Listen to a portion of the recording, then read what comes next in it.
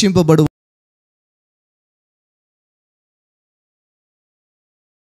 దానిని బట్టి పెద్దలు సాక్ష్యం పొందిరి. ప్రపంచంలో దేవుని వాక్యం వలన నిర్మాణమైనవనియు అందును బట్టి దృశ్యమైనది కనబడేడు పదార్థములచే నిర్మింపబడలేదనియు విశ్వాసము చేత గ్రహించుకొనుచున్నాం. 6వ వచనం కూడా, విశ్వాసము లేకుండా దేవునికి ఇష్టలైనట అసాధ్యము. దేవుని యొద్దకు వచ్చువాడు ఆయన ఉన్నాడనియు తన్ను వెదుకు వారికి ఫలము దయచేవాడనియు నమ్మవలెను కదా. దేవుడి మాటలు దీవించును గాక. సో కొన్ని వారాలుగా మనం విశ్వాసము గురించి నేర్చుకుంటున్నాం. విశ్వాసం అంటే ఏంటి, విశ్వాసము ఎలా పనిచేస్తుంది, ఎలా విశ్వాసం వస్తుంది అనే విషయాన్ని గురించి కూడా నేర్చుకుంటున్నాం. పోయిన వారం అబ్రహాము యొక్క విశ్వాసం గురించి మాట్లాడడం ప్రారంభించాం. అబ్రహాము విశ్వాసము ఎంత తారాస్థాయికి వెళ్ళింది అనే దాని గురించి కూడా బోధించడం జరిగింది.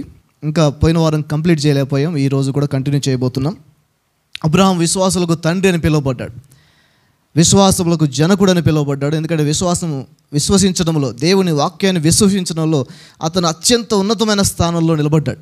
అంతగా బలంగా దేవుని వాక్యాన్ని అతను నమ్మగలిగాడు. ఆ విధంగా అతను మనకు తండ్రిగా, విశ్వాసులకు తండ్రిగా ఆయన పిలువబడ్డాడు. సో పోయిన వారం నేను మీకు కొన్ని వచనాలు చూపించి అబ్రహాము ఏ విధంగా పిలువబడ్డాడు, ఇంట్లో నుంచి పిలువబడ్డ అబ్రహాము గుడ్డిగా ఎలా బయలుదేరాడు ఇంట్లో నుంచి అనే విషయాన్ని గురించి కూడా చెప్పడం జరిగింది. ఈరోజు ఇంకొంచెం ముందుకెళ్ళి అబ్రహాం విశ్వాసాన్ని ఇంకొంచెం డీటెయిల్గా ఈరోజు మనం చూడబోతున్నాం. ఆదికాండంలోకి వెళ్దాం ఒకసారి. పోయిన వారం మనం రోమపత్రికలో ఆపాం, రోమపత్రికలోకి వెళ్దాం.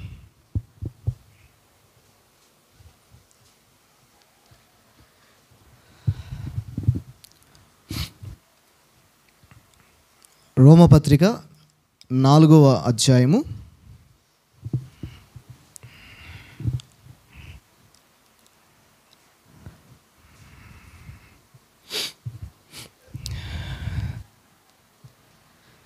19, 20, 21 వచనాలు చదువుదాం. ఇక్కడ అబ్రహాము యొక్క విశ్వాసం గురించి మనకు చాలా స్పష్టంగా రాయబడింది. రోమపత్రిక 4వ అధ్యాయం 19, 20, 21 వచనాలు. మరియు అతడు విశ్వాసమునందు బలహీనుడు కాక రమారమి 100 ఏండ్ల వయస్సు గలవాడయుండి అప్పటికి తన శరీరము మృతతుల్యమైనట్టును శార గర్భమును మృతతుల్యమైనట్టును ఆలోచించను. కానీ అవిశ్వాసం వలన దేవుని వాగ్దానము గురించి సందేహింపగా, చెప్పండి సందేహింపగా, దేవుని మహిమపరచి, చెప్పండి మహిమపరచి, ఆయన వాగ్దానము చేసిన దానిని నెరవేర్చుటకు సమర్థులని రూఢిగా విశ్వసించి, చెప్పండి రూఢిగా విశ్వసించి, విశ్వాసం వలన బలము పొందెను. సో ఇక్కడ అబ్రహాము ఎలా నమ్మాడు అనే విషయాన్ని మనకు తెలియజేస్తుంది. అబ్రహాము ఎలా నమ్మాడంటే తన భార్య యొక్క గర్భము మృతతుల్యమైపోయినట్టు, తన యొక్క శరీరము బలహీనతలోనూ ఉంది.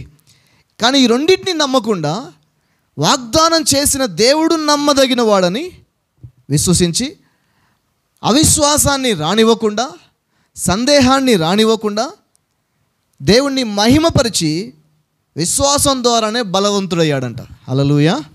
ఎంత అద్భుతమైన విషయం చూడండి. అసాధారణమైన దాన్ని, అసాధ్యమైన దాన్ని అబ్రహాము నమ్మగలిగాడు, దాన్ని పొందుకోగలిగాడు. అందువల్ల అబ్రహాము జీవితం విశ్వాసులకు ఒక మాదిరిగా ఉంది. సో ఈరోజు విశ్వాసం అంటే ఏంటి? విశ్వాసం అంటే రాత్రికి రాత్రి జరిగేటువంటి ఒక మ్యాజిక్ కాదు.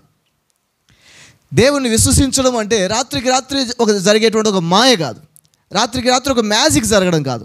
విశ్వాసం అంటే అర్థం ఏంటంటే, ఇంకొక విధంగా చెప్పాలంటే విశ్వాసం అంటే ఒక తెగింపుతో కూడిన విషయం. చెప్పండి అందరూ ఒకసారి, విశ్వాసం అంటే తెగింపు. 100 సంవత్సరాల వయసులో పిల్లలు నాకు కలుగుతారనే మాట తెగింపుతో కూడిన మాట కాదా? అది 75 సంవత్సరాల ఇంట్లోంచి బయటికి వెళ్ళడం అనేది తెగింపుతో కూడిన మాట కాదా? అబ్రహాము తెగింపుతో కూడిన విశ్వాసాన్ని కలిగి ఉన్నాడు. విశ్వాసం అంటేనే తెగింపుతో కూడింది. విశ్వాసం అంటే రాత్రికి రాత్రి ఏదో జరిగిపోవాలి అనుకునేటువంటిది కాదు, తెగింపుతో కూడినది. ఇంకో విధంగా చెప్పాలంటే విశ్వాసం అంటే సముద్రంలో పడవలోంచి సముద్రం మీద కాలు వేయడం లాంటిది. హల్లెలూయా! విశ్వాసం అంటే ఎలాంటిది? తెగించి సముద్రం మీద, ఏది పడవ మీద నుంచి సముద్రం మీద కాలు వేయడం లాంటిది. అలా వేసిన ఒక వ్యక్తి ఉన్నాడు బైబిల్లో. ఎవరు? పేతురు అనే వ్యక్తి పడవలోంచి సముద్రంలో కాలేశాడు. విశ్వాసం అంటే తెగింపు లాంటిది. అదే సమయంలో విశ్వాసం అంటే ఎలాంటిదంటే 5 రొట్టెలను చేపలు పట్టుకొని 5,000 మందికి పంచడం లాంటిది. అది విశ్వాసం. విశ్వాసం అంటే నీటిని పంచుతున్నప్పుడు అది ద్రాక్షరసంగా మారడం, అది విశ్వాసం. విశ్వాసం అనేది అసాధ్యమైన వాటిని చూడడం, అసాధ్యమైన వాటిని నమ్మడమే విశ్వాసం. అది దానికి తెగింపు కావాలి. హల్లెలూయా. అందుకనే విశ్వాసంలో అందరూ గొప్పవారు కాలేరు, అందుకనే విశ్వాసంలో అందరూ ఎదగలేరు. ఎందుకంటే విశ్వాసానికి తెగింపు కావాలి. చెప్పండి, విశ్వాసానికి తెగింపు కావాలి. విశ్వాసం ఎలాంటిది? విశ్వాసం ఎలాంటిది? నేను నమ్మానండి, నాకు పని చేయట్లేదండి కొంతమంది అంటారు. ఇప్పుడు ఎవరికి పడితే వాళ్ళకి పని చేయదు విశ్వాసం. అది తెగింపుతో కూడింది విశ్వాసం. ఎలాంటి తెగింపుతో కూడిందంటే ఏ ఆధారము కనపడదు, ఏ నిరీక్షణ కనపడదు, అయినప్పటికీ కూడా దేవుడు చెప్పాడు కదా అనే ఆ ఒక్క మాట కోసం అన్నిటినీ నిర్లక్ష్యం చేసి ఆ ఒక్క మాటనే నమ్మడం విశ్వాసం. దానికి తెగింపు కావాలి. హల్లెలూయా. విశ్వాసం అంటే ఎలాంటిదంటే అందరూ వేటకెళ్ళిన వాళ్ళందరూ ఉదయాన్నే ఒడ్డుకొస్తుంటే ఆ సమయంలో అప్పుడు చేపలు పట్టుకోవడానికి పోవడం, ఎదురుపోవడం, ఒక విధంగా చెప్పాలంటే అపోజిట్ పని చేయడం, అదే విశ్వాసం. హల్లెలూయా. విశ్వాసం అన్నిసార్లు మీరు ఎదురు చూసినట్టుగా ఎప్పుడు ఉండదు. విశ్వాసం అనేది ఒక్కోసారి తెగింపుతో కూడింది. తెగింపుతో కొన్ని పనులు చేయాల్సిన అవసరము ఉంది. గట్టిగా దేవునికి స్తోత్రం చెప్పండి ఒకసారి. సో అబ్రహాము అలా తెగింపుతో కూడిన విశ్వాసాన్ని కలిగి ఉన్నాడు. అలా తెగించి దేవుణ్ణి నమ్మాడు. ఇంకొంచెం ముందుకెళ్దాం. హెబ్రీయులకు రాసిన పత్రిక 12వ అధ్యాయం. హెబ్రీయులకు రాసిన పత్రిక 12వ అధ్యాయం.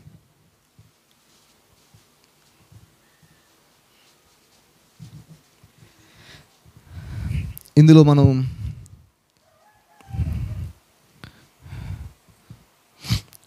రెండో వచనం చదవాలి. రెండో వచనంలో రెండో భాగం చదవాలి. రెండో భాగం ఏంటంటే విశ్వాసమునకు కర్త అనేటువంటి మాట, అది చదవండి ఎవరైనా.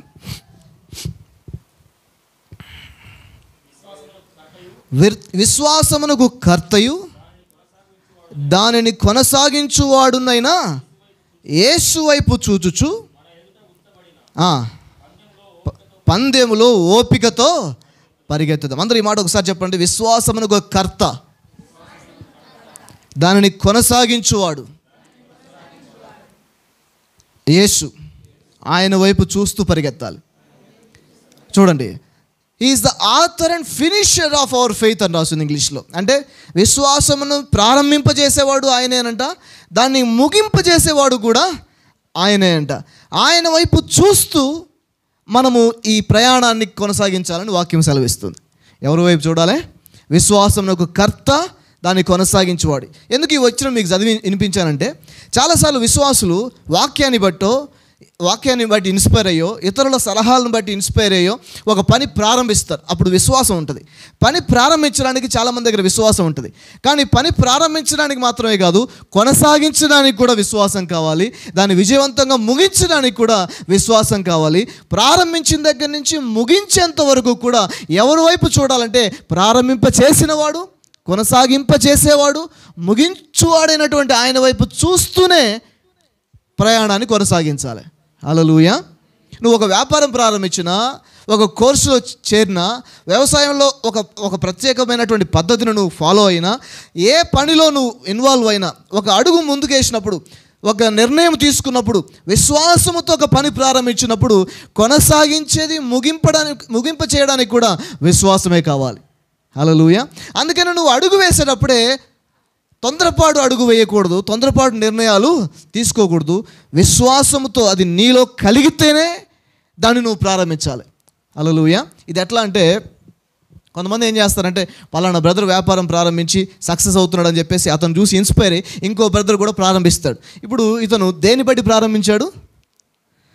ఇతనిలో కలిగిన దర్శనం, అది ఇతనిలో ఉన్న లక్ష్యమా, ఇతని కళ, ఇతని సంకల్పం అది కాదు. ఇంకో వ్యక్తిని చూశాడు, బాగుపడుతున్నాడని చెప్పేసి అతను చూసి చేస్తున్నాడు. అలా ఎప్పుడు చేసినా కూడా మధ్యలోనే అది ఫెయిల్ అయిపోయే అవకాశము ఉంది. అందుకనే విశ్వాసాన్ని ప్రారంభింపజేసేవాడు, కొనసాగింపజేసేవాడు, ముగించేటువంటి వాడు యేసు ప్రభువారు. ఆయన వైపు చూస్తూ ప్రారంభించాలి, ఆయన వైపు చూస్తూ కొనసాగించాలి, ఆయన వైపు చూస్తూ దాన్ని విజయవంతంగా ముగించాలి. హల్లెలూయా. ఈరోజు నేను చెప్తున్నాను, మీ లైఫ్లో మీరు ఏది ప్రారంభించాలనుకున్నా, మీ లైఫ్లో మీరు ఏది చేయాలనుకున్నా, మీ లైఫ్లో మీరు ఏది సాధించాలనుకున్నా, దేంతో ప్రారంభించాలంటే విశ్వాసమునకు కర్త అయిన యేసు వైపు చూచి ప్రారంభించాలి. హల్లెలూయా. అదే సమయంలో కొనసాగిస్తున్నప్పుడు కూడా ఆయన వైపే చూస్తూ కొనసాగించాలి. ముగింపజేస్తున్నప్పుడు కూడా ఆయన వైపు చూస్తూనే ముగించాలి.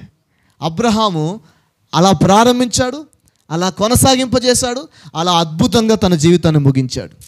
హల్లెలూయా. అబ్రహాము ఆ విషయంలో ఒక సాక్ష్యం సంపాదించాడు. ప్రారంభిస్తున్నప్పుడు ఎలా ప్రారంభించాడు అంటే దేవుడిని చూసి ప్రారంభించాడు. దేవుడు పిలిచాడు, దేవుడు రమ్మన్నాడు, దాంతో ప్రారంభించాడు. కొనసాగింపజేస్తున్నప్పుడు కూడా దేవుని మాటను పట్టుకొనే కొనసాగించాడు. ముగింపు కూడా దేవునితోనే ముగిసింది. ఆమేన్. సో ప్రతి ప్రారంభము దేంతో ప్రారంభం వాళ్ళు చెప్పండి ఇప్పుడు? విశ్వాసమునకు కర్త అయిన యేసుతో ప్రారంభము కావాలి. మొన్న ఒక ఆమె అన్నదంట వేరే పాస్టర్ గారితో, మా వాడు ఆ సంఘానికి పోయి ఆ సంఘం విశ్వాసులతో దోస్తానం చేసి వాళ్ళ మాటలిని వ్యాపారం ప్రారంభించి అప్పులో పాలయ్యాడు, మా వాడు అన్యాయం అయిపోయాడని చెప్పేసి. మనం మేలు చేయబోయి అనవసరమైన నింద మన మీద వేసుకున్నాం. విశ్వాసము అలా ప్రారంభించకూడదు. ఏ ప్రారంభం చేసినా అలా ప్రారంభించకూడదు. ఎవరో చెప్పారనో, ఎవరో సలహా ఇచ్చారనో, ఎవరో కొంచెం బాగుంటుందని అడ్వైజ్ చేశారనో అలా ఎప్పుడూ ఏది ప్రారంభించకూడదు. నీలో ఆశ ప్రారంభం కావాలి, నీలో ఒక సంకల్పం ప్రారంభం కావాలి, నీలో ఒక లక్ష్యం ఏర్పడాలి, నీకు ఒక గురి ఉండాలి, అది నీలో కలగాల దర్శనం. హల్లెలూయా. దేవుడు నీలో ప్రారంభించాలి, నీ ద్వారా ప్రారంభించింది కావాలి. హల్లెలూయా. పక్కల్లో చెప్పండి, దేవుడు నీతో చెప్తేనే చెయ్యి. ఆమేన్. ఎవరు చెప్తే చేయాలి? ఎవరో అడ్వైజ్ ఇచ్చారని కాదు. అడ్వైజులు ఇవ్వచ్చు, తప్పేం లేదు. కానీ అడ్వైజులు ఎంతమంది ఇచ్చినా ఫైనల్గా దేవుడు నీకు ప్రారంభించమంటేనే ప్రారంభించాలి. ఎందుకంటే విశ్వాసమునకు కర్త ఎవరంట? జాషువా పాస్టర్ కాదు. విశ్వాసమునకు కర్త విక్టరీ సంఘం కాదు. విశ్వాసమునకు కర్త ప్రభు అయిన యేసుక్రీస్తు వారు. హల్లెలూయా. ఆయన వైపు చూసి ప్రారంభించాలి. అప్పుడు నేను చెప్తున్నాను, ఆయన వైపు చూసి ప్రారంభించిన ఏ దాంట్లో కూడా నువ్వు విఫలమవ్వాల్సిన పరిస్థితి రాదు. ఎందుకంటే ఆయన ప్రారంభింపజేసేవాడు, కొనసాగింపజేసేవాడు, ముగింపజేసేటువంటి వాడు. ఈ పరిచర్య జీవితంలో ఎన్నో అనుభవాలు, ఎన్నో రకాలైనటువంటి పరిస్థితులు కూడా నేను ప్రయాణం చేశాను. ఎన్నో రకాలైనటువంటి ఆటుపోట్లను ఎదుర్కొన్నాను. అన్ని సమయాల్లో నేను చూసేటువంటి ఒకే ఒక వ్యక్తి, నేను తిరిగే ఒకే ఒక వ్యక్తి ఎవరంటే ప్రభు అయిన యేసుక్రీస్తు వారు. భక్తుడైనటువంటి దావీదు ఒకానొక సమయంలో చెప్పిన మాట ఏంటి తెలుసా అండి? నా బాల్యము నుండి దేవా నీవే నా ఆశ్రయము కదా అన్నాడు. ఆమేన్. ఎవరంట దావీదుకు బాల్యం నుండి ఆశ్రయము? నా బాల్యము నుండి నీవే కదా నా ఆశ్రయం అని చెప్పేసి అన్నాడు. సో మనకు మొదటి నుండి ప్రారంభం నుంచి దేవుడు ఆశ్రయమై ఉండాలి. ఆయన వైపు చూడడం ప్రారంభించాలి, ఆయన వైపు చూస్తూ ప్రారంభించాలి, ఆయన వైపు చూస్తూ కొనసాగింపజేయాలి, ఆయన వైపు చూస్తూ ముగించాలి. ఆమేన్. ఉన్నారు, ఇంటికి వెళ్ళిపోయారా? చెప్పండి ఇప్పుడు గట్టిగా, విశ్వాసమునకు కర్త యేసు, కొనసాగింపజేసేది యేసు, ముగింపజేసేది యేసు. కాబట్టి స్నేహితులారా, యేసు వైపు చూసి ప్రారంభించండి. ఏ పనైనా సరే అది యేసు వైపు చూసి ఆయన మీద విశ్వాసంతో ప్రారంభించండి. మధ్యలో ఏదైనా ప్రతికూల పరిస్థితులు ఎదురైతే ఆయన వైపే తిరగండి. ప్రభువా మీరే కొనసాగిస్తారు దీన్ని. ఇప్పుడు మీలో చాలామంది చాలా విషయాలు ప్రారంభించారు, ఆల్రెడీ ప్రయాణంలో ఉన్నారు. ఇంకా ప్రారంభించని వాళ్ళు ఎవరు లేరనుకుంటాను. బహుశా లైఫ్ను అందరూ ప్రారంభించారు. ఆల్రెడీ మీరు ఏదో ఒక ప్రయాణంలో ఉన్నారు. ఇప్పుడు మీరు చేయాల్సిన పని ఏంటంటే ఈ పనిని కొనసాగింపజేసేవాడు కూడా నా ప్రభువే, నేను ఆయన వైపే చూడబోతున్నానని కొనసాగింపజేయడం కోసం కూడా ఆయన వైపే తిరగాలి. ఆమేన్. హల్లెలూయా. ఒకసారి దేవునితో చెప్పండి, దేవా కొనసాగించువాడు కూడా నీవే.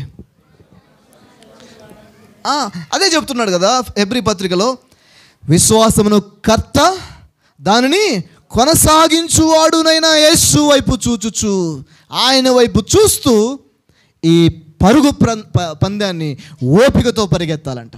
హల్లెలూయా. వావ్. అబ్రహాము ఈ విషయంలో సక్సెస్ అయ్యాడు.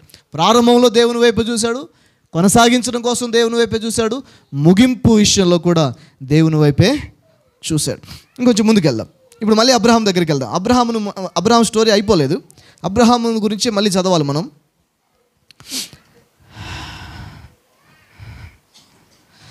ఒక స్పెషల్ ఇన్సిడెంట్ చదువుదాం. ఆదికాండంలోకి వెళ్దాం ఒకసారి. ఆదికాండం 13వ అధ్యాయం. ఆదికాండం 13వ అధ్యాయము 1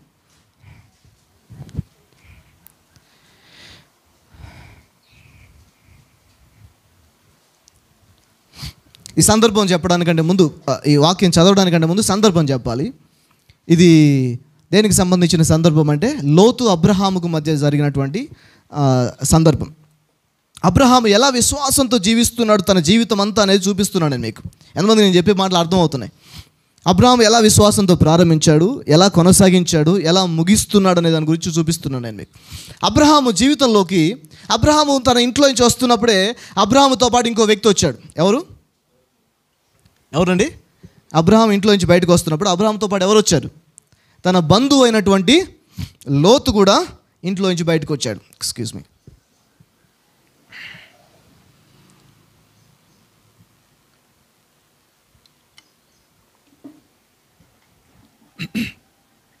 సో అబ్రహాముతో పాటు లోతు కూడా ఇంట్లో నుంచి బయటకు వచ్చాడు. ఈ లోతు అబ్రహాముతో ఉన్నంతకాలం లోతు జీవితం చాలా బాగుంది. అబ్రహామును బట్టి లోతు కూడా దీవించబడ్డాడు. అబ్రహామును బట్టి లోతు కూడా ఆశీర్వదించబడ్డాడు. అబ్రహామును బట్టి లోతు యొక్క ఆస్తి కూడా పెరిగింది. అయితే జరిగిన ప్రాబ్లం ఏంటంటే ఈ లోతుకి అబ్రహాముకు మధ్యలో డిస్కషన్ వచ్చింది. సో అబ్రహాము చెప్పాడు, మన ఇద్దరం కలిసి ఉంటే ఈ పని వాళ్ళ వల్ల మనకు గొడవలు వస్తాయి, కాబట్టి నీవు ఒక ప్రాంతాన్ని ఎంచుకో, నువ్వు అటెళ్ళు, నేను నీ వైపుకు రాను, నేను ఒక ప్రాంతాన్ని ఎంచుకుంటాను అని చెప్పేసి వాళ్ళిద్దరూ భూభాగాన్ని పంచుకున్నారు. ఆ పంచుకున్న సందర్భాన్ని ఒకసారి చదువుదాం. 13వ అధ్యాయం.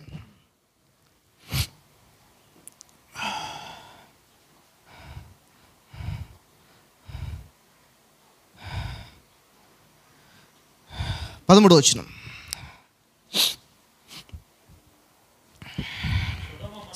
ఒక్క నిమిషం. ఫస్ట్ 10 చదవండి. 10వ వచనం చదవండి ఫస్ట్.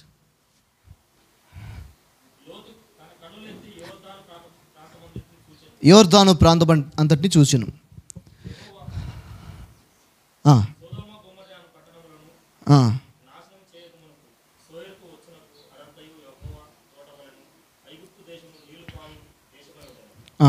చాలండి.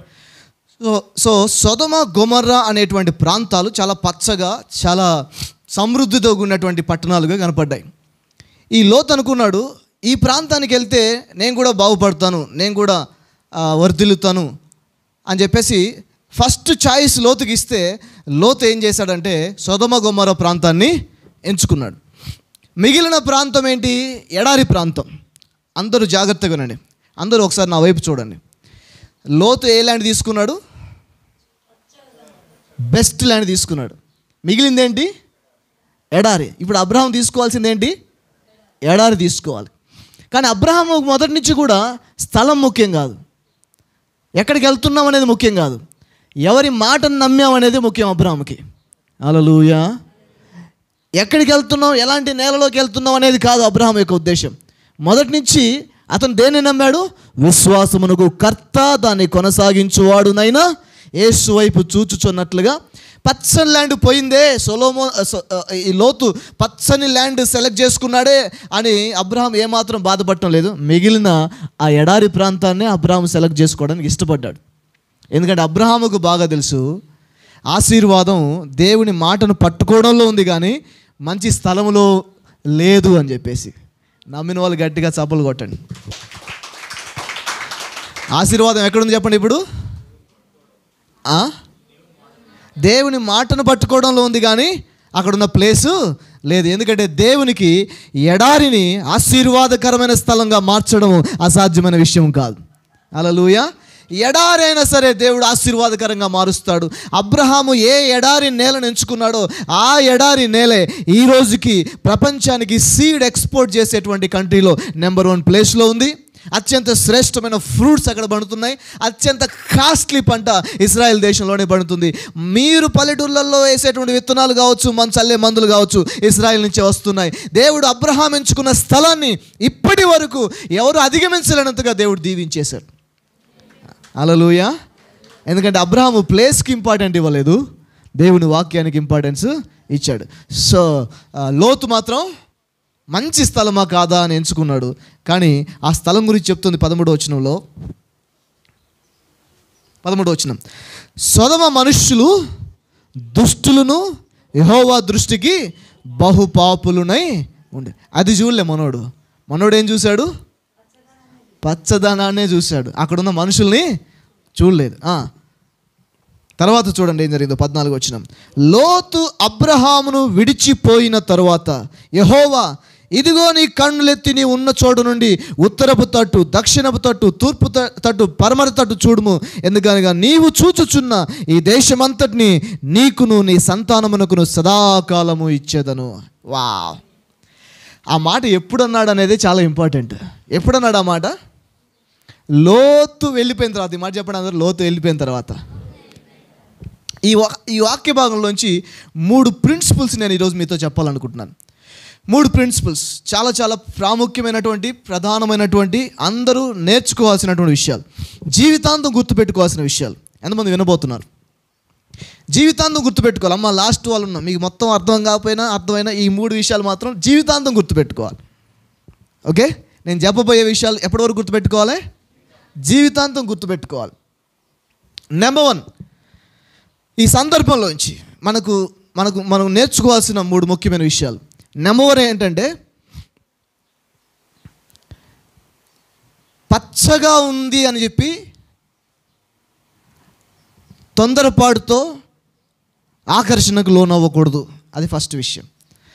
పచ్చగా ఉంది అని చెప్పి తొందరపాటుతో ఆకర్షణకు లోనవ్వ. ఈ మాట అందరు గట్టిగా చెప్పండి.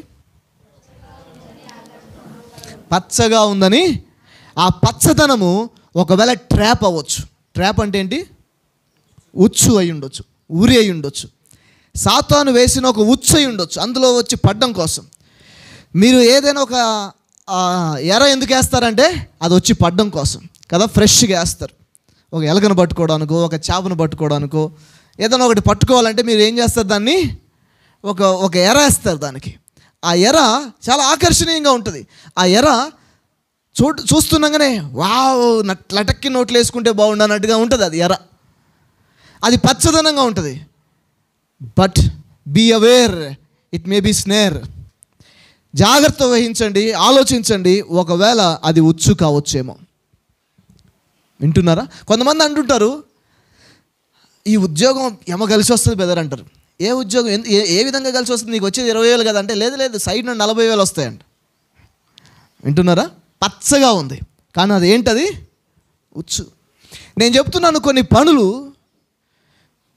కొన్ని మార్గాలు, కొంతమంది వ్యక్తులు ఎలా కనిపిస్తారు అంటే పచ్చగా కనపడతారు, కానీ మనల్ని మింగేసే వ్యక్తులు కావచ్చు, మింగేసే పరిస్థితులు కావచ్చు, మింగేసేటువంటి వాతావరణం కావచ్చు.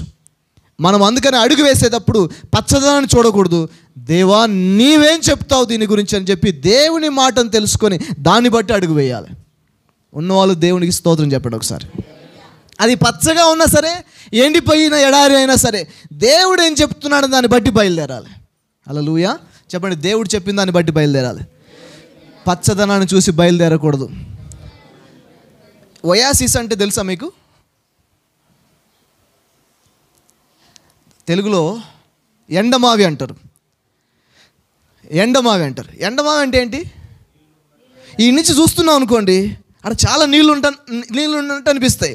కాబట్టి ఆ ఎడారిలో గెస పెడతా పరిగెత్తుకుని పోయేసరికి నీళ్ళు ఉండవు. మళ్ళీ ఆ నీళ్ళు ఎక్కడికి పోయినట్టు ఉంటాయి? ఇంకా దూరం పోయినట్టుగా ఉంటాయి. అరే ఇక్కడ లేవు, ఇంకా దూరం ఉన్న, మళ్ళీ పరిగెత్తుకొని తొందరగా నీ ప్రాణం తీస్తుంది. ఎండమావి కోసం ఆశపడి వెళ్తే అది పచ్చగా కనపడుతుంది, నీళ్ళు ఉన్నట్టే కనపడతాయి, కానీ నీళ్ళు లేవు ఏమి, అది మాయ. నేను చెప్తున్నాను స్నేహితులారా, తొందరపడి ఏ మాయలో పడకండి, తొందరపడి ఏ సంబంధాలు చేసుకోకండి, తొందరపడి అడుగులు వేసి జీవితాన్ని నాశనం చేసుకోకండి. వింటున్నారా? ఒక్కోసారి ఇట్లాంటి విషయాలు, ఒక వ్యాపారం విషయంలో తొందరపడుతుంటాం, పెళ్లి సంబంధాల విషయంలో తొందరపడుతుంటాం, ఆ తర్వాత పెట్టుబడి పెట్టే దగ్గర, డబ్బులు ఇన్వెస్ట్ చేసే దగ్గర తొందరపడుతుంటాం. ముఖ్యంగా మనం నష్టపోయే విషయాలు ఇవి. ఒకసారి ఇట్లలో నష్టపోయినాం అనుకోండి, మళ్ళీ కోలుకోవాలంటే జన్మ పడుతుంది. వింటున్నారా? వ్యాపారంలో తొందరపడి ఇన్వెస్ట్మెంట్ చేసి తొందరపడి వ్యాపారాన్ని ప్రారంభించాం అనుకోండి, ఏమవుతుంది? ఒకవేళ అది పొరపాటు జరిగితే జీవితకాలం నష్టం అవుతుంది. 50,000 60,000 అయితే ఓకే, కానీ లక్షలు పెట్టి ఇన్వెస్ట్ చేసి అందులోకి అడుగు పెట్టినట్లయితే అది ఏమవుతుంది? లాస్ట్కి మేడకు ఊరవుతుంది. అట్లా వ్యాపారంలో నష్టపోయి ఆత్మహత్య చేసుకునే వాళ్ళు ఎంతమంది ఉన్నారు ఈరోజు? అదే సమయంలో పెళ్లి సంబంధాల విషయంలో తొందరపడ్డాం. మంచివాడే అనుకున్నాను, బయట దేశంలో చదువుతున్నాడు అనుకున్నాను, ఆస్తిపాస్తులన్నీ చూపించారు, ఏమీ లేవు, లాస్ట్కి ఎంత మోసం చేశారు. ఈ బ్రోకర్ అన్ని మాటలు చెప్పి మాయ చేశాడు. సో పెళ్లి సంబంధం విషయంలో మోసపోతే, పెళ్లి సంబంధం విషయంలో తొందరపాటు నిర్ణయం తీసుకుంటే జీవితంలో దాన్ని సరి చేసుకునే అవకాశమే లేదు. నాకు పెళ్లి సంబంధాల ప్రాబ్లమ్స్ ఉండి చాలామంది ఫోన్లు చేస్తుంటారు. ఒక సిస్టర్ ఒకసారి ఫోన్ చేసింది. ఆమె రెగ్యులర్గా ఫోన్ చేస్తుంది. ఎప్పుడు చాలా దుఃఖంలో, ఇంట్లోంచి వెళ్ళిపోయే టైంలోనో లేకపోతే చావా బతుక అనుకునే టైంలోనే ఫోన్ చేస్తుంది ఆమె. ఎట్లాంటి వాళ్ళు చేస్తారు చూడండి నాకు ఫోను. చావా బతుక ఇంట్లోంచి వెళ్ళిపోవాలా, ఆ టైట్ పొజిషన్లో ఫోన్ చేస్తుంది. కారణం ఏంటంటే వాళ్ళ అమ్మ నాన్న ఏం చూస్తారంటే మంచి సంబంధం, డబ్బులు ఉన్నాయి, ఉద్యోగం ఉన్నాయి, పచ్చదనం చూశారు. ఏం చూడలేదు అక్కడ? మరి ఏం చూడలేదు చెప్పండి? ఏం చూడలేదు? వాళ్ళు ఏం చూడలేదు. ఇది దేవుడు దీని గురించి ఏం చెప్తాడనేది చూడలేదు వాళ్ళు. దానికోసం దేవుని మాట కనిపెట్టలేదు వాళ్ళు. లోతు పచ్చదనాన్ని ఎంచుకున్నాడు తప్ప దేవుడు నన్ను ఇక్కడికి బొమ్మంటున్నాడా లేదా అనేది అనుకోలేదు. లోతు ఆ పని చేసి నష్టపోయాడు. విశ్వాసమునకు కర్త కొనసాగింపజేయువాడైన యేసు వైపు లోతు చూడలేదు. కానీ అబ్రహాము ఎడారి దేశాన్ని ఎంచుకున్నాడు. కానీ ఎంచుకుంటున్నప్పుడు మాత్రం ఎవరి వైపు చూశాడు? విశ్వాసమునకు కర్త కొనసాగించువాడైన యేసు వైపు చూశాడు. అందుకనే అబ్రహాము దీవించబడ్డాడు. లోతు సర్వాన్ని కోల్పోయాడు. ఉన్నారింటికి వెళ్ళిపోయారు. ఇందాక ఆమె చెప్పినట్టుగా కంప్లైంట్, మా వాడు ఆ చర్చికి పోయి మొత్తం లాస్ అయిపోయాడు అన్నట్టుగా ఉండకూడదు. పాస్టరే పెళ్లి సంబంధం చూశాడు, లేకపోతే పాస్టరే ఉద్యోగం చేయమన్నాడు, పాస్టరే ఈ కోర్సు తీసుకోమన్నాడు, లేకపోతే పాస్టరే ఈ వ్యాపారం పెట్టమన్నాడు అని చెప్పేసి లాస్ట్కి పాస్టర్ గారి మీద బండేయకూడదు. దేవుడు ఏం చెప్తున్నాడు మీతో, దాన్ని బట్టి నడుచుకున్నట్లయితే విశ్వాసను కర్త ఆయన, కొనసాగింపజేసేవాడైనా, ముగించేవాడు కూడా ఆయనే. హల్లెలూయా. అందరూ ఒకసారి చేయి పైకెత్తి చెప్పండి, విశ్వాసమును ఒక కర్త, కొనసాగింపజేయవాడు, ముగింపచేయవాడు యేసు. ఆయన వైపే చూడబోతున్నాను. ఆమేన్. హల్లెలూయా. మా అన్న చాలా తెలియకల్లాడు.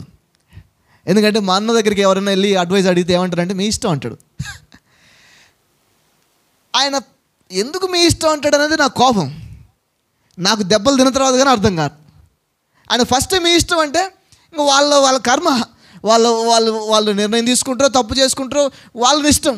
ఎందుకంటే రేపటినాడు మనం ఏదైనా అడ్వైస్ చెప్పామనుకోండి మన మీదకే వస్తుంది లాస్ట్. కానీ ఆయనకి ఎప్పుడూ అర్థమైపోయింది. అందుకనే పెద్దోళ్ళు గొప్పోళ్ళు అంటారు. మనమేమో అన్నిటికీ అడ్వైజ్ ఇయ్యి అన్నిటికీ ముందు పరిగెడతాం చూసారా, అందుకని మనకు దెబ్బలు తగులుతాయి. ఉన్నారింటికి వెళ్ళిపోయారా? అందుకని నేను కూడా ఇప్పటి నుంచి మీ ఇష్టం అని చెప్దాం అనుకుంటున్నా.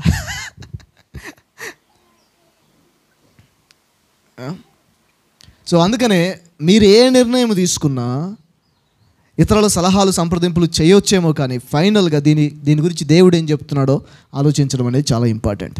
హల్లెలూయా. గట్టిగా దేవునికి స్తోత్రం చెప్పండి. సో నేను మూడు సూత్రాలు చెప్తాను చెప్పాను. నెంబర్ 1 ఏంటి?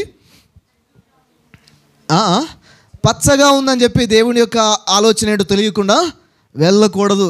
రెండోది నెంబర్ 2, అబ్రహామును వదిలిపెట్టకూడదు. అది రెండో విషయం. ఏం వదిలిపెట్టకూడదు? గట్టిగా కేకండి, అబ్రహామును వదిలిపెట్టకూడదు. ఎందుకంటే లోతు ఆ స్థాయికి రావడానికి కారణం ఎవరు? ఇప్పుడు అబ్రహాముతో అతను వెళ్ళడాన్ని బట్టే, అబ్రహాము తన జీవితంలో ఉండబట్టే, అబ్రహాముతో పాటు తను నిలబట్టే, అబ్రహాముతో పాటు తను కూడా వెళ్ళడాన్ని బట్టే, అబ్రహామును బట్టే లోతు దీవించబడ్డాడు. అబ్రహాము ఆశీర్వదించబడ్డ వ్యక్తి, అబ్రహాము పిలువబడిన వ్యక్తి, అబ్రహాము ఏర్పాటు చేయబడ్డ వ్యక్తి, అబ్రహాముకు దేవుని వాగ్దానం ఇవ్వబడింది, అబ్రహాము దగ్గర దేవుని స్వరం ఉంది, అబ్రహాముతో దేవుడు నిబంధన చేశాడు, అబ్రహాము మీద దేవుని అభిషేకం ఉంది.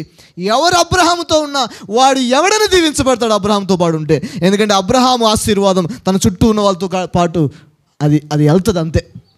ఆమేన్. హల్లెలూయా. ఇది ఎట్లా అంటే నీటి కాలువ పక్కన ఏ మొక్క నాటినా అది పెరుగుతుంది. ఎందుకంటే నీటి కాలువలో ఉన్న శక్తి అది. అబ్రహామును వదిలిపెట్టడంతోనే లోతు పతనము ప్రారంభమైంది. గట్టిగా ఈ మాట చెప్పండి, అబ్రహామును వదిలిపెట్టకూడదు. లోతు పచ్చ స్థలాన్ని చూసి, పచ్చ భూమిని చూసి అబ్రహామును వదిలిపెట్టేశాడు. అబ్రహాము దగ్గర ఏముందని అంటే అబ్రహాము దగ్గర దేవుని వాక్కు ఉంది. ఎవరు లేరు ఇక్కడ. అబ్రహాము దగ్గర ఉంది.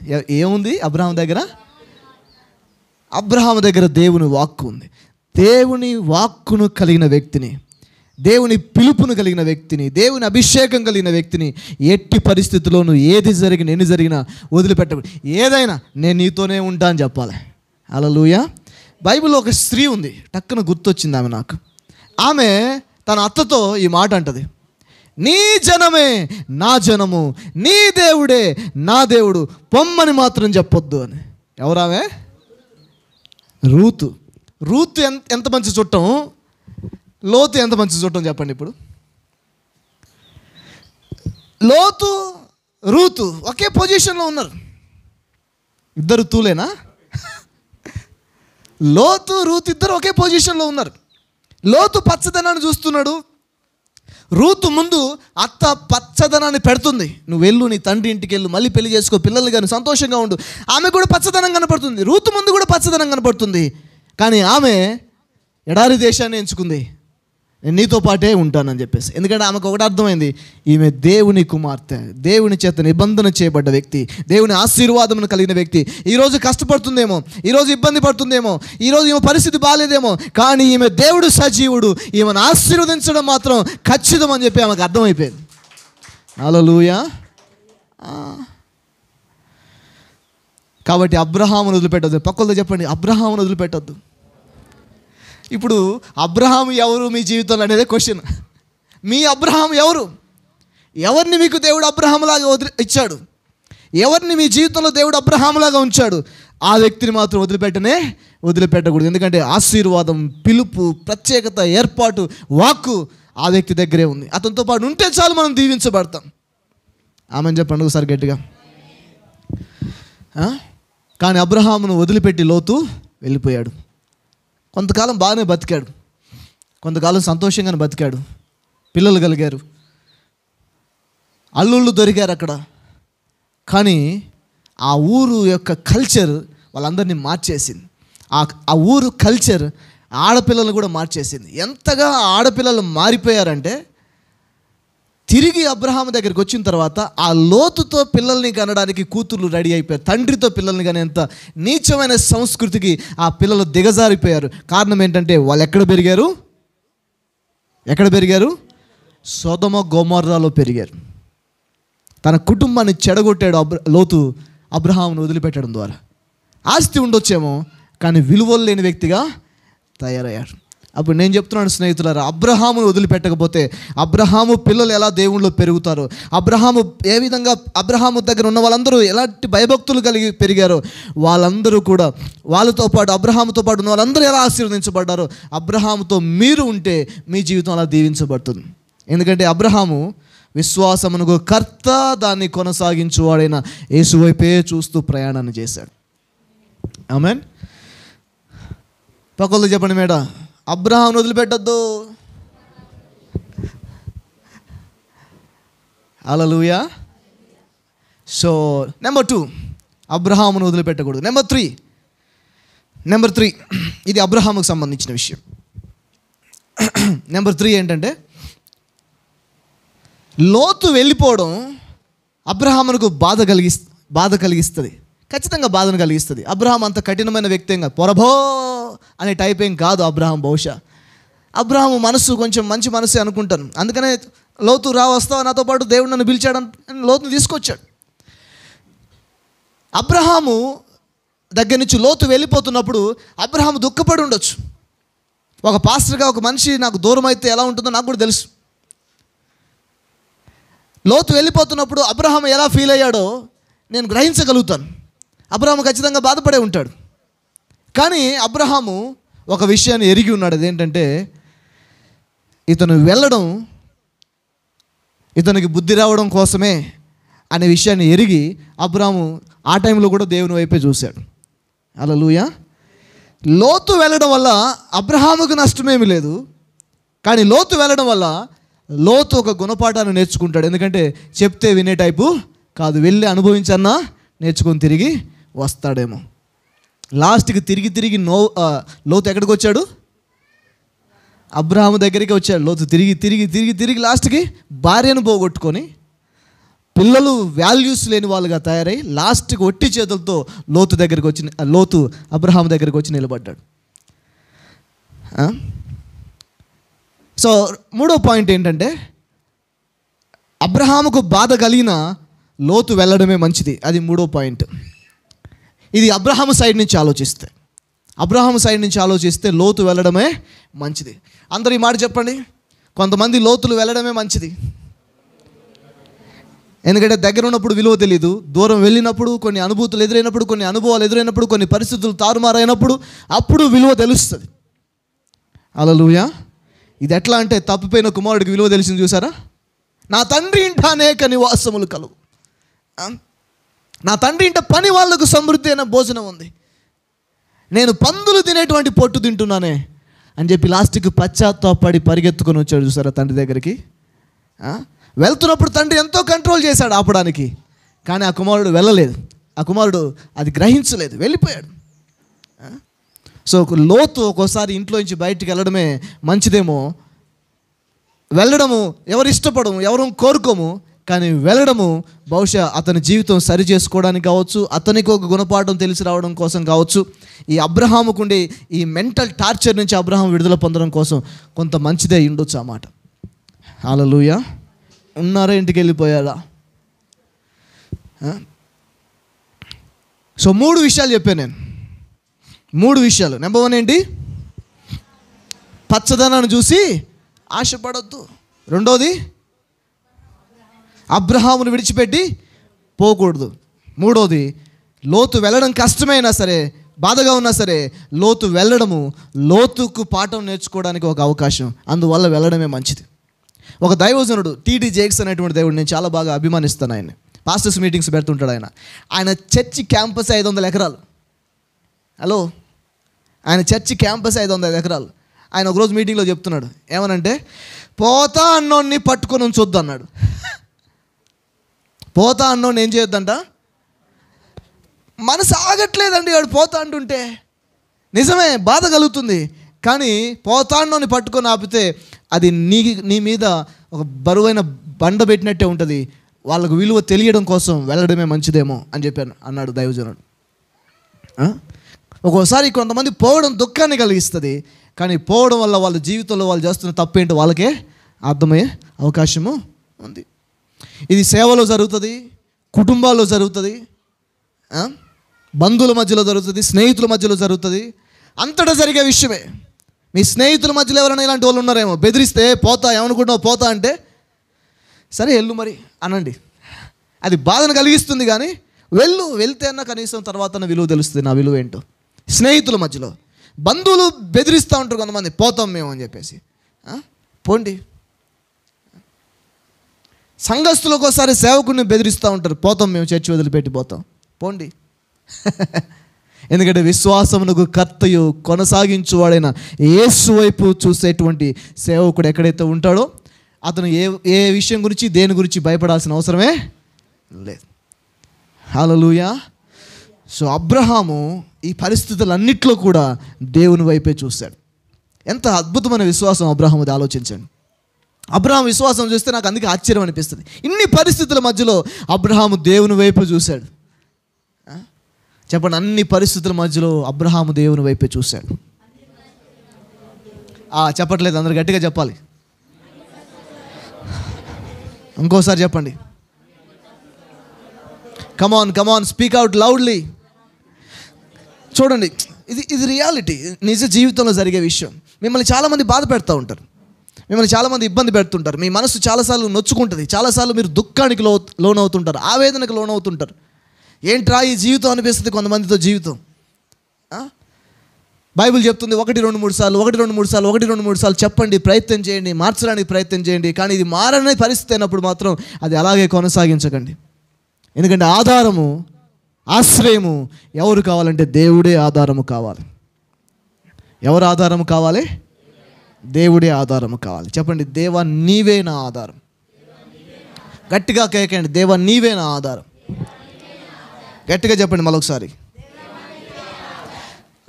దేవుణ్ణి కనుక ఆధారం చేసుకుంటే మనుషులు నష్టపరిచిన, మనుషులు ఇబ్బంది కలుగజేసిన, మనుషుల ద్వారా అవకతవకలు ఏర్పడ్డా ఏమాత్రం కొన్ని రోజులు అది బాధ అనిపించినా ఆ తర్వాత ఎక్కువ కాలం అది ఉండదు. ఎందుకంటే నీ ఆధారము మనిషి కాదు కాబట్టి, నీ ఆధారము దేవుడు కాబట్టి.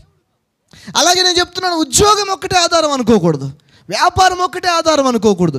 ఆధారము దేవుడు కావాలి. అప్పుడు ఒక ఉద్యోగం పోతే ఇంకొక ఉద్యోగం వస్తుంది, ఎందుకంటే ఆధారము దేవుడు కాబట్టి.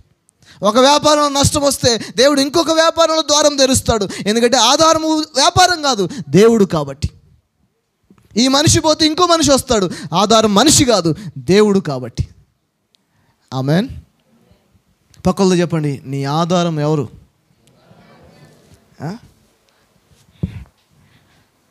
సరే, సో అబ్రహాము దేవుణ్ణి ఆధారంగా చేసుకొని జీవించాడు. ఇంకొంచెం ముందుకెళ్దాం. అబ్రహాము ఎంతగా దేవుణ్ణి ఆధారం చేసుకుని ఉన్నాడో, అతని విశ్వాసం యొక్క ఉచ్చ స్థితి ఎంతవరకు వెళ్ళిందో మనకి తెలియజేసే ఒక అద్భుతమైన స్టోరీ ఆదికాండం 22లో ఉంటుంది. ఆదికాండం 22వ అధ్యాయంలో అబ్రహాం యొక్క విశ్వాసం తారాస్థాయికి వెళ్ళడం మనకు కనపడుతుంది. 22వ అధ్యాయం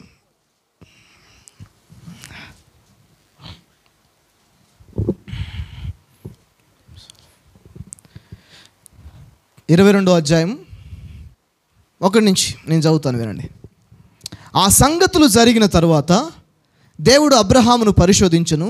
ఎట్లనగా ఆయన అబ్రహామా అని పిలువగా అతడు చిత్తము ప్రభు అనెను. అప్పుడు ఆయన, నీకు ఒక్కడై ఉన్న నీ కుమారుని అనగా నీవు ప్రేమించి ఇస్సాకును తీసుకొని మోరియా దేశమునకు వెళ్ళి అక్కడ నేను నీతో చెప్పబో పర్వతములలో ఒక దాని మీద దహన బలిగా అతను అర్పించుమని చెప్పెను. 3వ వచనం, తెల్లవారినప్పుడు అబ్రహాము లేచి తన గాడిదకు గంత కట్టి తన పనివారిలో 2 తన కుమారుడు ఇస్సాకును వెంటబెట్టుకుని దహన బలి కొరకు కట్టెలు చీల్చి లేచి దేవుడు తనతో చెప్పిన చోటికి వెళ్ళెను. మీకు ఏ ఆశ్చర్యం కలగట్లేదేమో ఈ వాక్యం చదువుతున్నప్పుడు? నాకు చాలా ఆశ్చర్యం కలుగుతుంది. ఎందుకంటే ఫస్ట్ దేవుడు వచ్చి అబ్రహాముతో చెప్తున్నాడు, నీ ఒక్కడైన కుమారుణ్ణి తీసుకొచ్చి బలి అని. వెంటనే నేనైతే కనుక ఏం చేసేవానంటే, చీపో సాతానా యేసు నామమున వెనక్కుపో, ఇది దేవుని స్వరము కాదు. ఫస్ట్ ఆ స్వరాన్ని శంకించేవాను. ఎందుకంటే కొడుకును బలి అడుగుతాడు ఈ దేవుడు, ఖచ్చితంగా దేవుడైతే కాదు. కానీ అబ్రహాము దేవుని స్వరాన్ని ఎంతో కాలంగా వింటూ ఉన్నాడు కాబట్టి దేవుని స్వరం ఏదో సాతాను స్వరం ఏదో అబ్రహాముకి బాగా. అందుకని అబ్రహాం ఏమంటే, చిత్తము ప్రభువా అంటున్నాడు. నీ కుమారుని నాకు అర్పించు అన్నప్పుడు పొద్దున్నే లేచి 2 పనివాళ్ళని తీసుకొని ఆ పిల్లవాడిని తీసుకొని దహన బలి కోసం అవసరమైనటువంటి కట్టెలు తీసుకొని బయలుదేరిపోతూనే ఉన్నాడు. అబ్రహాముకి ఏంటి ఇంత విశ్వాసం? అబ్రహాముకి ఏంటి ఇంత తెగింపు? చెప్పండి, విశ్వాసం అంటే తెగింపు. వాస్తవానికి అబ్రహాము ఇంట్లోంచి బయలుదేరి వెళ్తున్నప్పుడే ఒక విశ్వాసంతో వెళ్తున్నాడు. మనకు తర్వాత వచ్చిన వాళ్ళు చదివితే 5వ వచనం చదవండి ఎవరైనా గట్టిగా.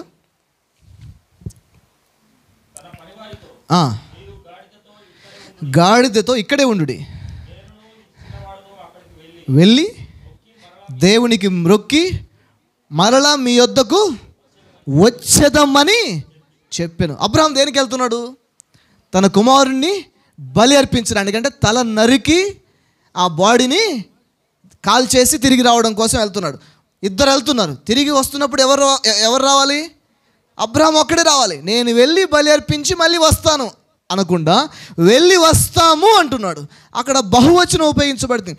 నేను వెళ్తాను కానీ తిరిగి వస్తాం మేమిద్దరం అని చెప్పేసి అంటున్నాడు. అంటే అబ్రహాం వెళ్తున్నప్పుడే ఒక విశ్వాసంతో వెళ్తున్నాడు. ఏంటంటే, నా కొడుకును ఒకవేళ అక్కడ ఏం జరుగుతుందో నాకు తెలియదు కానీ నేను ఒంటరిగా మాత్రం రాను, నా కుమారుడిని తీసుకునే వస్తాను అనే ఒక విశ్వాసంతో వెళ్తున్నాడు. హల్లెలూయా. హలో, అక్కడ ఏం జరుగుతుందో తెలియదు. చెప్పండి, అక్కడ ఏం జరుగుతుందో తెలియదు. ఆఫీస్లో ఏం జరుగుతుందో మనకు తెలీదు, ఆ కంపెనీలో ఏం జరుగుతుందో మనకు తెలీదు, ఆ బ్యాంకులో ఏం జరుగుతుందో తెలీదు. కానీ మనం మాత్రం సింగిల్గా వెళ్ళం. విశ్వాసమునకు కర్త కొనసాగించువాడైనా యేసు వైపు చూస్తూ. హల్లెలూయా. అంటే అర్థం ఏంటి? నేను బయలుదేరుతున్నాను, వెళ్తాను, అక్కడ ఏం జరుగుతుందో తెలియదు కానీ మళ్ళీ వస్తాం. ఆమేన్. హల్లెలూయా. ఇప్పుడు అందరూ ఈ మాట గట్టిగా చెప్పండి. యేసు వైపు చూచి నేను ఒక పని ప్రారంభించినప్పుడు దాంట్లో నేను ఒంటరిగా తిరిగి రాను, ఓటమితో తిరిగి రాను, అపజయంతో తిరిగి రాను, తల దించుకొని తిరిగి రాను. నేను ఆయన వైపు చూస్తున్నాను కనుక గెలిచే వస్తాను. హల్లెలూయా. అది విశ్వాసం. అబ్రహాం ఆ విశ్వాసంతో వెళ్తున్నాడు. నేను వెళ్తాను, తిరిగి వస్తాం. చెప్పండి, తిరిగి వస్తాం. ఈ మాట మీకు ఎట్లా వర్తిస్తుందో నాకు తెలియదు. తిరిగి వస్తారు అంటే అర్థం ఏంటి తెలుసా అండి? క్షేమంగా వెళ్ళి లాభంగా వస్తామని అర్థం. అలా చెప్తున్నాడు అబ్రహాం, మేము క్షేమంగా వెళ్తాం, మీరు ఇక్కడే ఉండండి. ఎందుకంటే ఈ ఇద్దరు బ్యాచ్ ఏం చేయొచ్చు? అబ్రహాం ఏం చేస్తున్నాను, వీళ్ళు మెరకిల్ని ఆపేయచ్చు, అక్కడ జరగబోయే ఒక అద్భుతాన్ని ఈ ఇద్దరు ఆపేయచ్చు. అందుకనే అక్కడ ఉంచారు వాళ్ళని. నేను ఒక సీక్రెట్ చెప్తాను వినండి. మీరు చేయబోయే కొన్ని విషయాలు వింటున్నారా? చెప్పంటారా సీక్రెట్? సీక్రెట్ ఏంటంటే మీరు చేయబోయే కొన్ని విషయాలు కొంతమందికి చెప్పకుండా చేయండి. అందరితో చెప్పకండి. కొన్ని విషయాలు అందరికీ చెప్పకండి. ఎందుకంటే వాళ్ళు ఏం చేస్తారంటే విశ్వాసాన్ని మొదట్లోనే కత్తిరించేస్తారు. అందుకని మీరు ఇక్కడే ఉండండి. వాళ్ళిద్దరు ఏం చేస్తున్నాడు? మీరు ఇక్కడే ఉండండి, గాడిదని చూసుకోండి, నేను వెళ్ళి తిరిగి మేము వస్తాం. పక్కలతో చెప్పండి, అన్నీ అందరితో చెప్పొద్దు. కానీ ఈ గుసగుసలన్నీ ఎందుకు ఆడుకుంటారు తెలుసా? అందరితో చెప్తారు.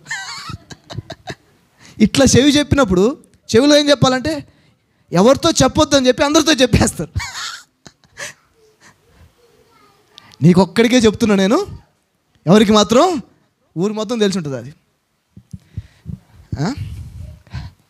మన మధ్యలో కూడా ఏదో జరిగింది ఒకటి అట్టాడిది. ఎవరితో చెప్పొద్దు, నీ ఒక్కడికి చెప్తున్నా, ఊరు మొత్తం చెప్పేశాడు. ఎందుకంటే కొంతమంది మన విశ్వాసానికి అడ్డుకట్టలాగా మారచ్చు, వాళ్ళకి తెలిసి తెలియక. అందుకని అన్నీ కొన్ని విషయాలు చెప్పకూడదు. హల్లెలూయా. దేవుని స్తోత్రం చెప్పండి. కొత్తగా ఏదైనా ప్రయత్నం చేస్తున్నారు, మీలో లోపల బలమైన విశ్వాసం ఉంది, అది తెలుసుకోవాలని చాలామందికి ఆత్రం ఉంటుంది, కానీ చెప్పకుండానే ప్రారంభించండి దాన్ని. మీలో ఆ విశ్వాసం ఉంటే చాలు, 10 రోజుల తర్వాత అదే తెలిసిపోద్ది. నీతో చెప్దాం అనుకున్నాం కానీ బ్రదర్, దేవుడు చెప్పొద్దు అని చెప్పండి. హల్లెలూయా. చాలా నిమ్మలంగా ఉన్నారు, మౌనంగా ఉన్నారు. చెప్పండి మళ్ళీ పక్కలతో, అన్నీ అందరితో చెప్పొద్దు. ఎందుకంటే కొంతమంది ఇంటి పక్కన వాళ్ళు ఎట్లా ఉంటారంటే మీ సొంత అక్క చెల్లెల్లాగానే ఉంటారు, కానీ మీ దగ్గర సమాచారం లాగి మొత్తం అందరికీ తెలియజేస్తారు ఆ సమాచారం. అది చాలా డేంజర్. సో అబ్రహాం వాళ్ళని అక్కడ ఉంచి వెళ్ళిపోతున్నాడు. అయితే అబ్రహాము మనసులో ఒక విషయం ఉన్నట్టుగా హెబ్రీ పత్రికలో రాయబడింది. ఇక్కడ రాయబడలేదు, కానీ హెబ్రీ పత్రికలో అబ్రహాము ఏ ధైర్యంతో తన కుమారుణ్ణి అర్పించడానికి వెళ్ళాడు అనేది హెబ్రీ పత్రికలో మనకు రాసి ఉంటుంది. 11వ అధ్యాయం 17వ వచనం చదవండి ఎవరైనా. హెబ్రీ పత్రిక 11:17.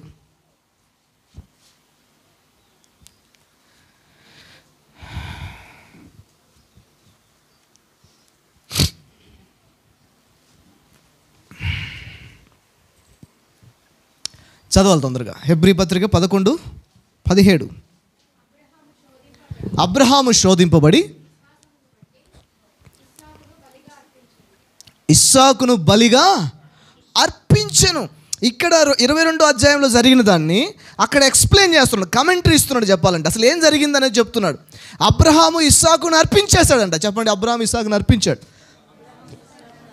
అర్పించాడా? ఇప్పుడు ప్రశ్న, అబ్రహాము ఇస్సాకును ఎక్కడ అర్పించాడు?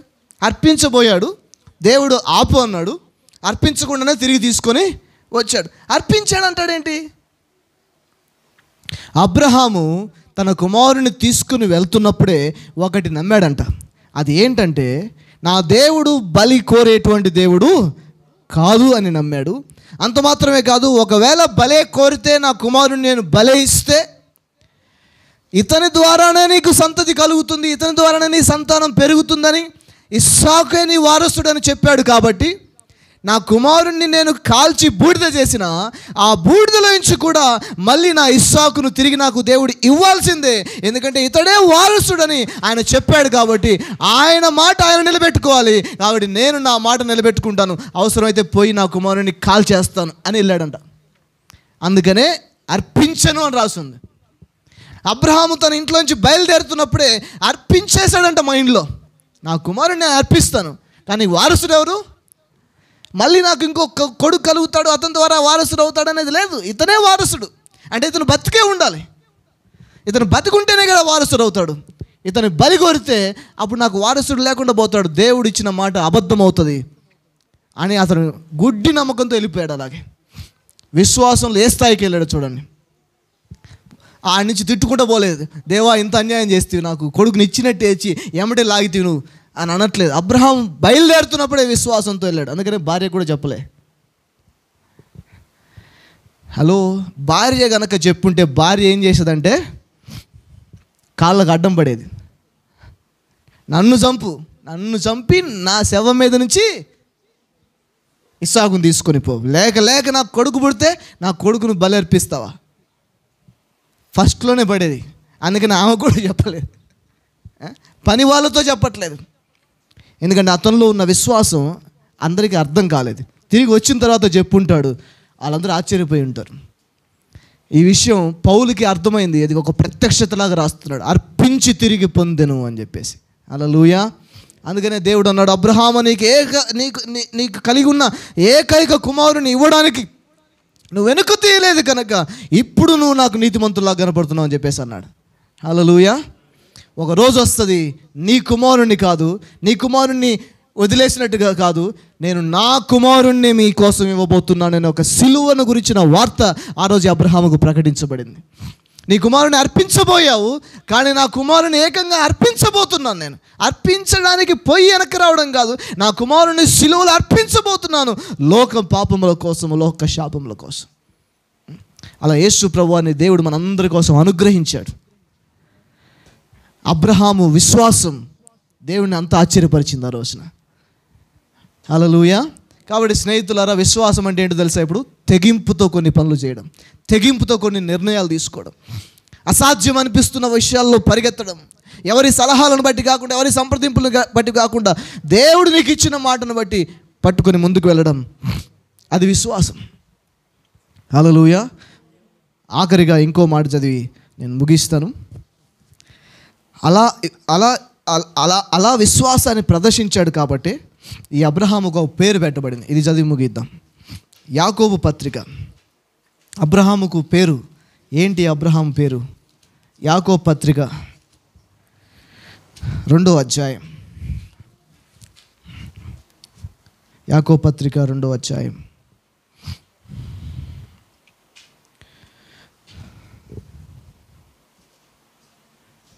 23వ వచనం. యాకోబు పత్రిక 2వ అధ్యాయం 23వ వచనం.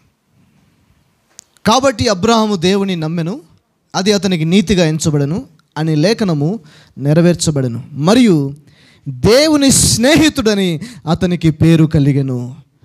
Wow, is a friend of God. Friend అని పిలువబడడం చాలా గొప్ప విషయం. ఎవరికి ఫ్రెండ్ అని పిలువబడ్డాడు? దేవునికే ఫ్రెండ్ అని పిలువబడ్డాడు. ఎంత ఆశ్చర్యకరమైన విషయం. Is a friend of God. Bible ఎంతోమంది వ్యక్తులు మనకు కనపడతారు, కానీ ఎవరి గురించి కూడా ఇతను నా స్నేహితుడు అని దేవుడు చెప్పలేదు. ఎందుకంటే దేవుని మాటను తూచా తప్పకుండా అంత ఖచ్చితంగా నమ్మిన వ్యక్తి, ఆ మార్గంలో నడిచిన వ్యక్తి, దేవుడు రా అంటే వచ్చేసాడు అంతే, దేవుడు నడవమంటే నడిచాడు అంతే, ఏమాత్రం వెనక్కి తిరిగి చూడలేదు. ఒక ఫ్రెండ్ను ఒక వ్యక్తి ఎంత నమ్మి వెళ్తాడో, ఈ అబ్రహాము దేవుడిని అంత నమ్మాడు కాబట్టి he was called as a friend of God. Hallelujah. Friend అంటే ఎవరో తెలుసా మీకు? మీరు నడిచే మార్గంలో అలాగే గుడ్డిగా మీతో పాటు నడిచేటువంటి వ్యక్తి. రమ్మంటే వచ్చేవాడు, అరే రారా పని ఉందంటే ఎందుకు రా ఏంద్రా అని ఆరాలు తీయకుండా వెళ్ళిపోతాడు అంతే ఫ్రెండ్. అబ్రహాము దేవునితో అలా నడిచాడు కాబట్టి అబ్రహాము దేవుని స్నేహితుడని పిలువబడ్డాడు. వావ్, ఎంత అద్భుతమైన విషయం. అందుకనే అబ్రహాము విశ్వాసం మనం నేర్చుకోవాలి. అబ్రహాము దేవుని ఎలా నమ్మాడో అలా మనం నమ్మడం ప్రారంభించాలి. అలా దేవుని వాక్యాన్ని విశ్వసించడం ప్రారంభించాలి. అబ్రహాము జీవితంలో జరిగించిన కార్యాలు దేవుడు మీ జీవితంలో కూడా జరిగిస్తాడు. పైకి లేచి నిలబడదాం.